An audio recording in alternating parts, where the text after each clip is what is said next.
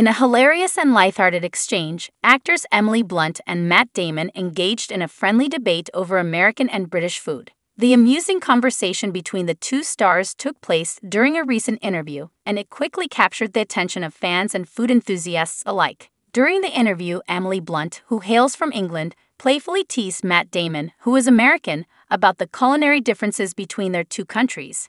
She praised traditional British dishes like fish and chips, bangers and mash, and a good cup of tea, while humorously comparing them to American favorites like burgers, hot dogs, and apple pie.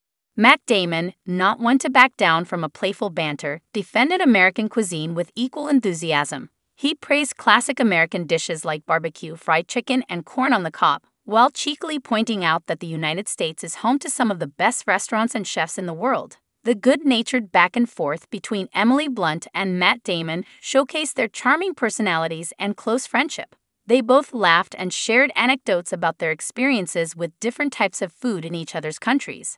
The duo's fun and entertaining debate added a delightful touch to the interview and left fans smiling. Social media quickly lit up with reactions from fans who couldn't get enough of the lighthearted,